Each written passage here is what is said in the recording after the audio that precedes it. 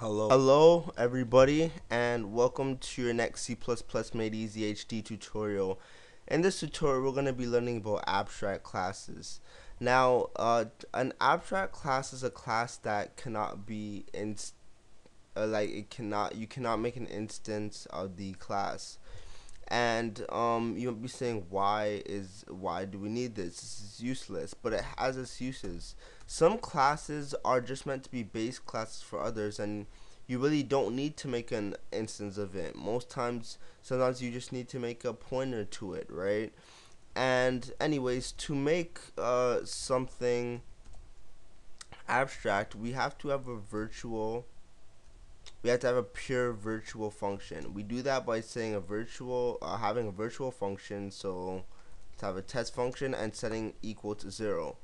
So when we have something equal to 0, that means it's a pure virtual function, and that means that you cannot make an instance of this class because there has been one function that hasn't been initiated, right?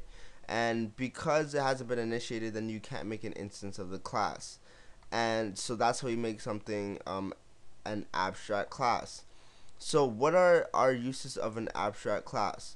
Well, we know that we can't make an instance of it. So if we were to try and include entity,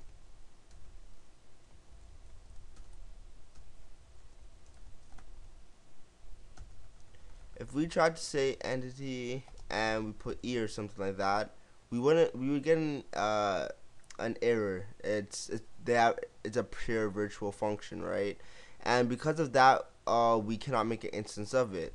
But uses are, we can make a pointer to something and point it to another object, right?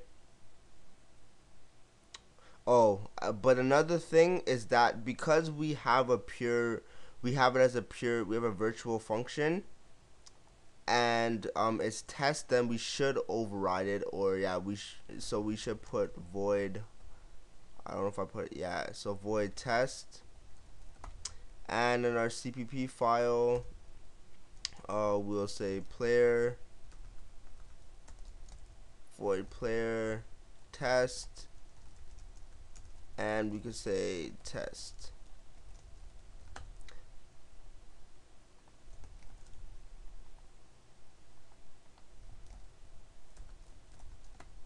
Okay.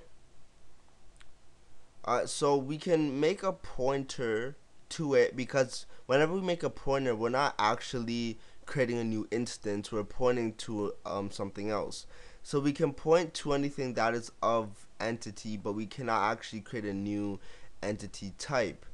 And you might be saying, okay, this is kind of useless, I'll never use it. But if you really, there's a lot of situations when you really wouldn't need to make an instance of a class, right? You don't need to make a pointer to it, right?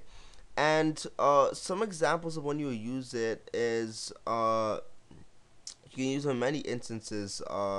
Say we're making an array or something like that, and we can make an entity, and we can add in new players, so on and so forth. So it'd have to be a pointer, don't forget that. But we could point to players, we can point to anything that is of the entity type. So if we don't explicitly need to declare an instance of that type, then we should make it abstract. And this ties into object-oriented programming, because say you have a base class called system or something like that, within that class they have a lot of secure variables and stuff, or secure function that you just don't want people to modify directly, right?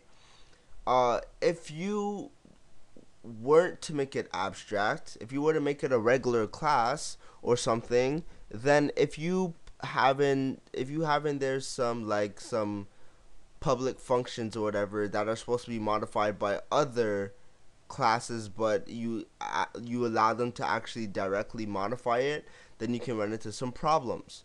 When you have an abstract class like this, if I try to make an instance of it, I get an error. So I know that I'm not supposed to create an instance of a class. So that is another area where object-oriented programming is tied in. In object-oriented programming, it's an easier approach in order to help slim down code, slim down repeating code and such like that. And it also helps people reading your code, or when you relook at code, it helps you know what you're supposed to do and what you're not supposed to do. So the rules of your code. So anyways, that is it for this tutorial. I know it was very simple, but I hope you find uses for abstract classes. So that's it. Thanks for watching, and bye.